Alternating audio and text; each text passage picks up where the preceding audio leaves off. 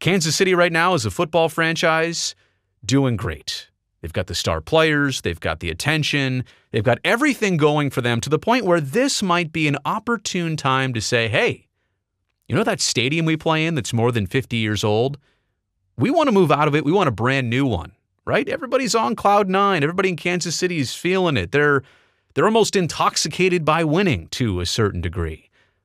But the Chiefs aren't actually even going to ask for a new stadium.